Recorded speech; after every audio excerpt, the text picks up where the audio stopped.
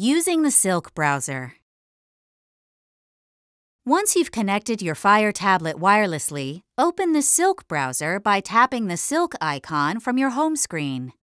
In the address bar, type the web address or URL of the site you want to visit. Silk will suggest sites based on your default search engine. Tap a website to go to it, or tap the Go icon on the keyboard when you've finished typing the web address. Swipe from the left edge of the screen to access your bookmarks, history, downloads, and settings. History will show you a list of websites you previously visited on your device.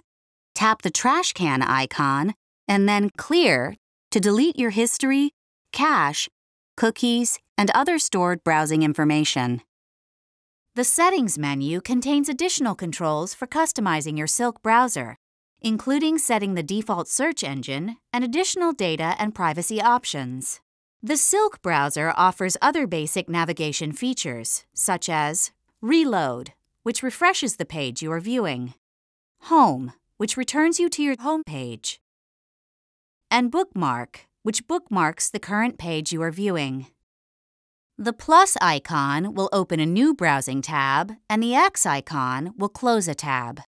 The menu in the URL bar contains additional features and settings, such as the forward and back buttons, which take you to the next or previous page, Save to Reading List, which saves a page for offline viewing, and Enter Private Browsing.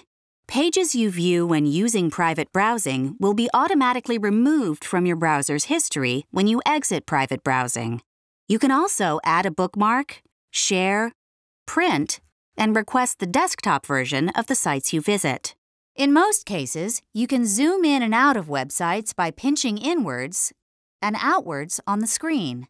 For more help information, visit our help pages at amazon.com/device support.